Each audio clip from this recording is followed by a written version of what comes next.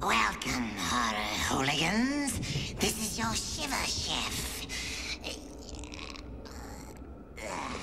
It's disgusting what people will do to stay young. What's the matter with you? You want to keep that 90-pound corpse for the rest of your death? Keep pumping. I tell the story. Tonight's story is about an old man who finds a new wrinkle in a fountain of youth. A twisted tale that we call the switch.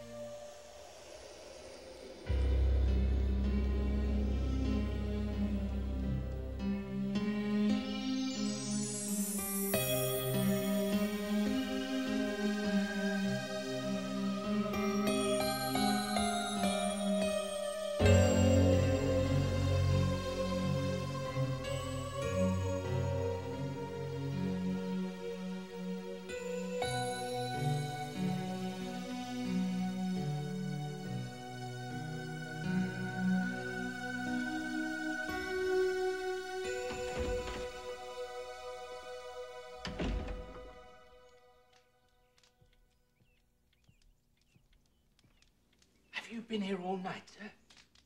You're liable to get your death of cold. Are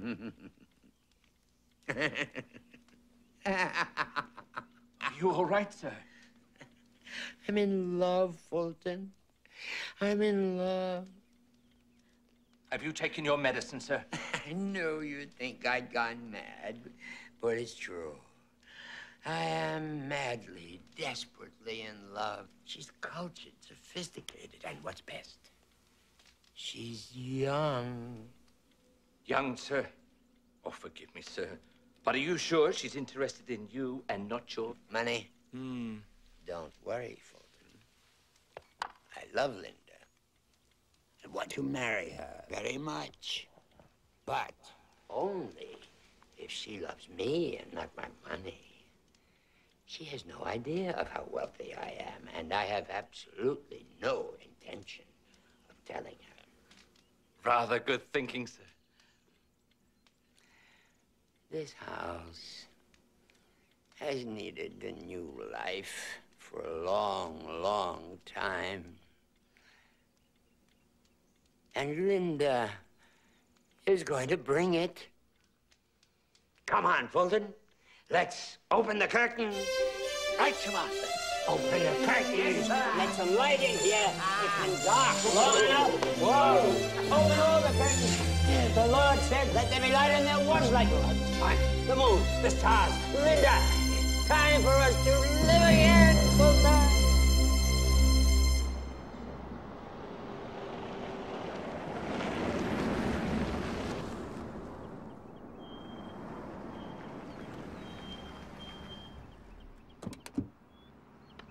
Oh, you could have dressed a little more smartly, sir. I don't want her to know about me, Fulton. Then tally-ho and good hunting, sir. Thank you, Fulton. Oh, they're lovely, Carlton. They're as beautiful as all the other flowers you've given me. Not half as beautiful as you. You made me very happy, Linda. And I'd like to make you happy, too. What do you mean? I don't have very much money, but I'd gladly share whatever I have if you'd marry me. Carlton, I can't. Why not? You are so sweet to me, Carlton, and I appreciate that. But when I look into your face, I know that I could never marry you. You look too old.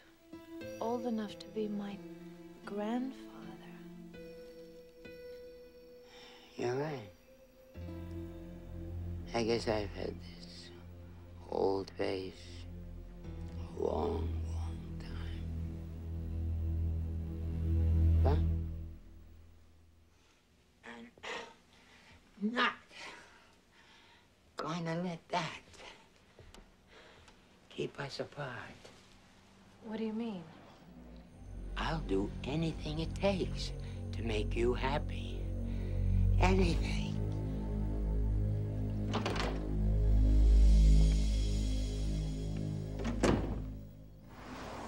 May I inquire how everything went, sir? Perfect, Fulton. Everything is going to be just perfect.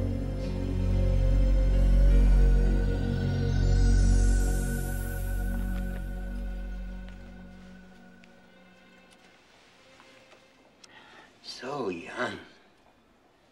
So young. Did you say something? No. They say Dr. Thorne is such a miracle worker.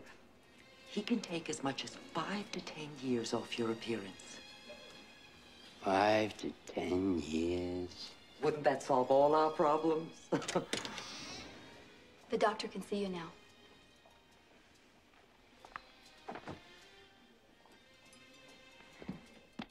We could start by tightening under the chin and across the forehead. That's not enough. We could continue with 2 eye tucks. Still not enough. We could even add new cheekbones and a chin implant. I want to look still younger than that. Well, there are vitamin shots and hormones. Take a look at what we did with this gentleman. Using those techniques, I've made him look 20 years younger. I want to look like I'm 30 years old. Mr. Webster, I can only turn back the clock so far. At your advanced age, there's only so much that can be done with the human face. I don't think you fully understand me, Doctor. I don't expect you to make my face look 30. Then what do you expect? A whole new face. That's impossible. I heard there's someone who can do it.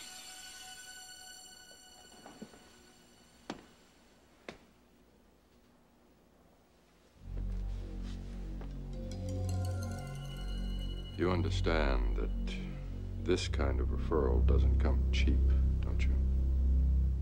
Life is cheap, Doctor. But youth is very, very precious.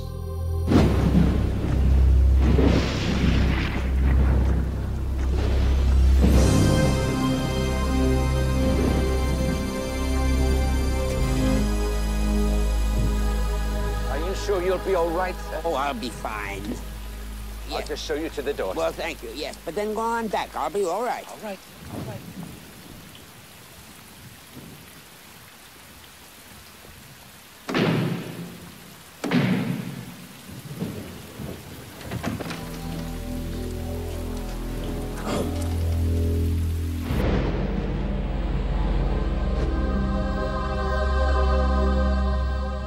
The anesthetic, the nerve-worked technology, $1 million. $1 million? It's not so much, Mr. Webster. In fact, for a miracle, it's not much at all. But how can I be certain that it would work? Because I have performed the operation before. Where? In Bratislava. But in America, no one believes me. They call me charlatan. They laughed about organ transplants, too. One day they will write about me. One day they will worship me, the fools. Well, I think it's outrageous. $1 million for a simple operation. Simple! It is a very complex operation, Mr. Webster. And only a doctor of the greatest talent would even dare to attempt it. Someone like me. Besides, the operation only costs $100,000. Well, then what is the other $900,000 for? The young man's face. What young man? You think faces grow on trees, Mr. Webster, like grapefruit? No, they come from living, breathing human beings. This is Hans. Come, take a closer look, Mr. Webster. Huh? So what do you think of him, Mr. Webster? A good, strong jaw, solid cheekbones, sparkling green eyes, excellent genes. I should know. I helped to breed them myself. Don't forget my hair. Oh, that's right. The very best of hair. So I get his face. And I will get your money. Do I get his brain? You hear that, Hans? Mr. Webster is afraid he will end up with your brain as well. Don't worry, Mr. Webster. You get to keep your brain. I only changed the skull bone and the flesh covering. In a way, it's too bad, because Hans has a very, very powerful brain. So, we finally come down to it. How much do you really want to be young?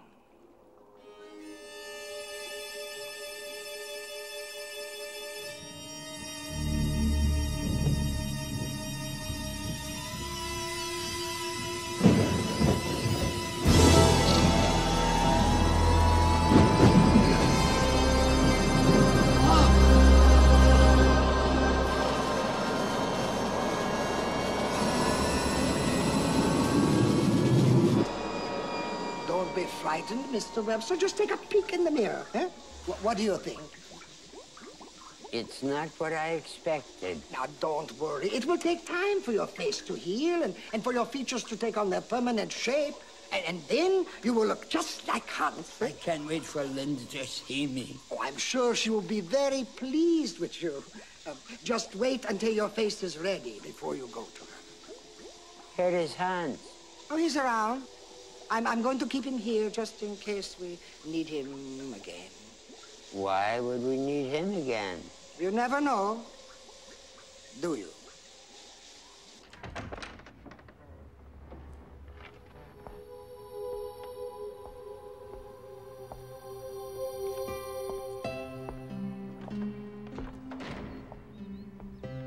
I'm glad you're all right there. I was worried about you. What have they done to your face?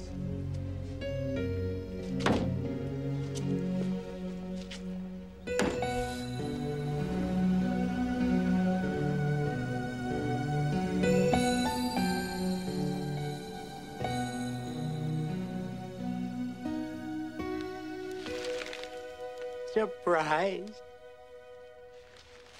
Oh, my God. What have you done? I've done it, Linda. Plastic surgery just for you. But why? Why on earth would you do such a thing? To make you happy with me. Now nothing can stop us. But your face, it's so different and bizarre. And your body's still old and decrepit.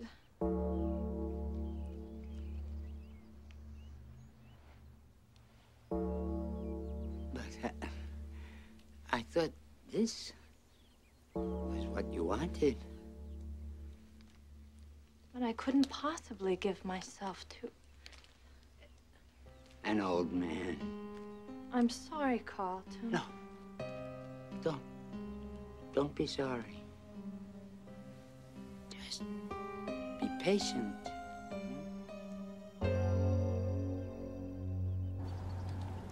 Do you think you're doing the right thing, sir? What do you mean, Fulton? Well, what assurances do you have that she will fall in love with you, even after you make these changes?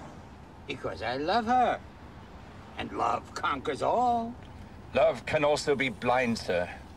I just pray you're not the only one it conquers.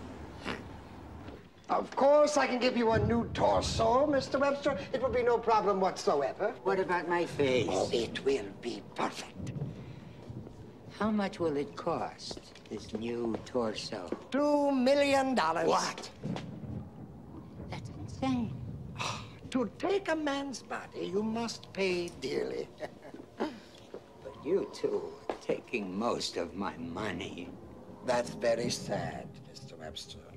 Perhaps next time you will know better than to grow old.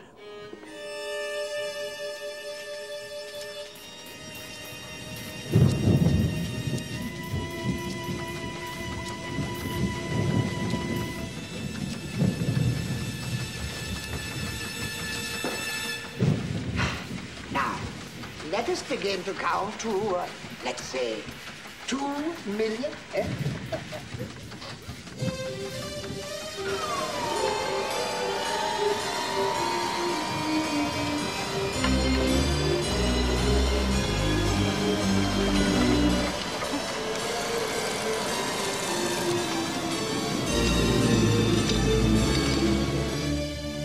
It's amazing. It's an absolute miracle. Oh, no, Mr. Webster. It's just an operation. I can't wait for Linda to see me. She won't refuse me now, Doctor. I'm sure she will be very happy. But just in case, you know where you can find me. Huh?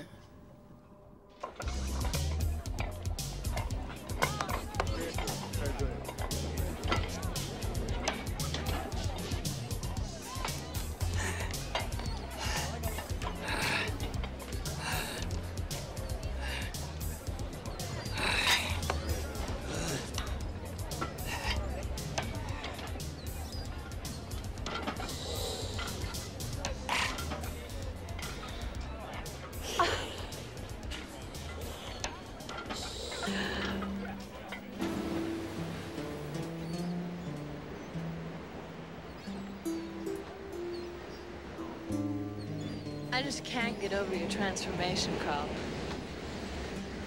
Not bad, huh? Not bad. You look wonderful. Wonderful enough to take a swim? Sure. How about right now? Okay. I got your suit. Here.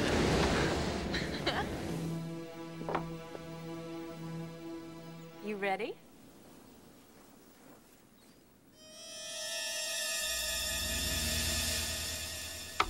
Let's go.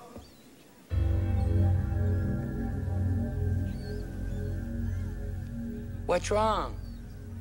It's your legs. They're so scrawny and old. Look at the sagging skin and the veins. Oh, for God's sake, Linda, what more do you want? Won't you ever be satisfied? I know what I want, Carlton, and you just don't have it.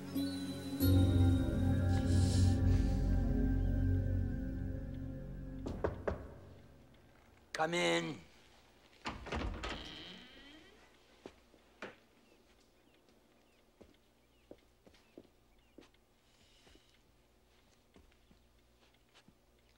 I've closed the house down, sir.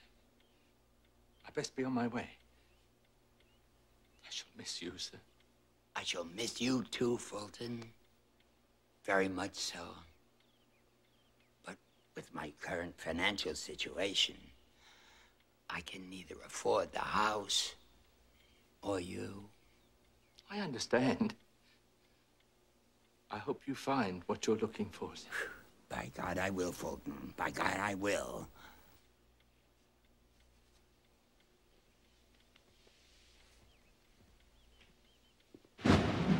A new lower body, Mr. Webster? That should be no problem, eh? How much? Oh, let's say $1 million a limb. That's another $2 million? I'm afraid, Mr. Webster, it's $3 million. What do you mean? Well, you're forgetting the most crucial limb of all. The limb that, if you truly wish to satisfy your lover, is the limb that she would want to replace most of all.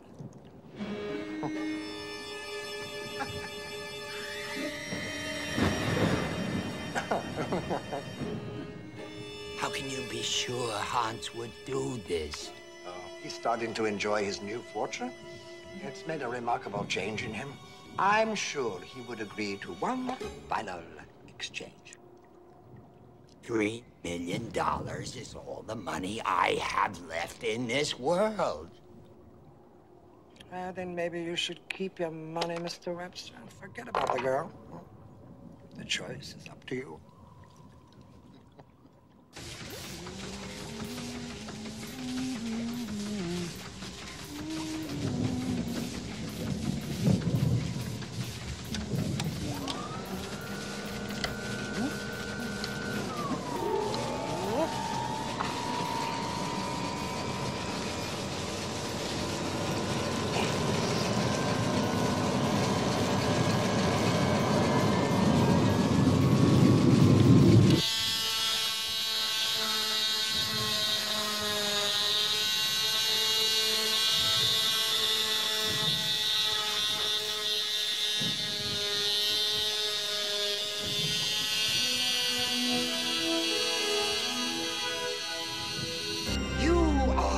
Adonis now.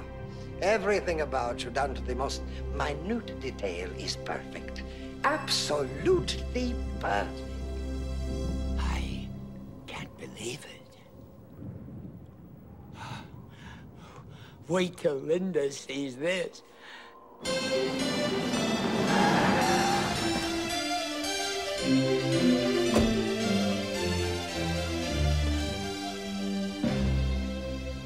Linda?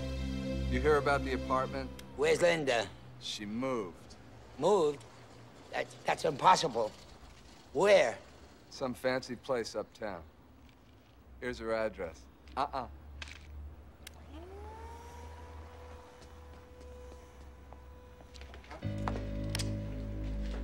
Val, is this your car? What do you want? A ride, man. You want a ride? You can have a ride.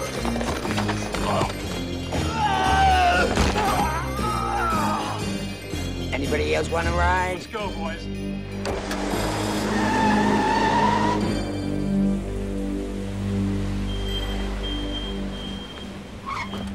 Who do you wish to see, sir?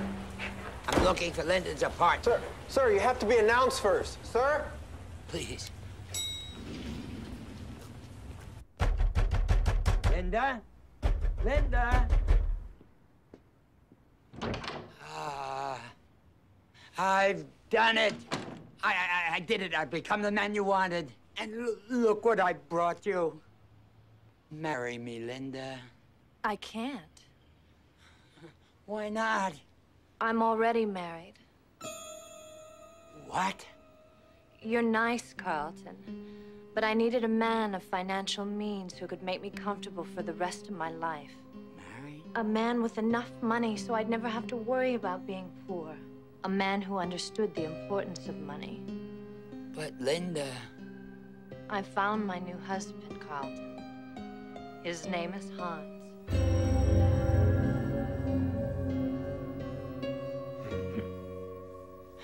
Hans?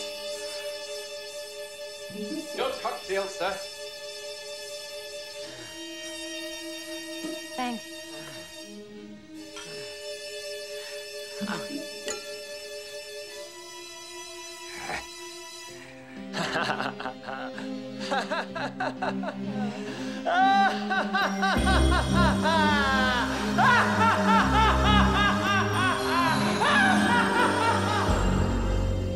Poor Carlton.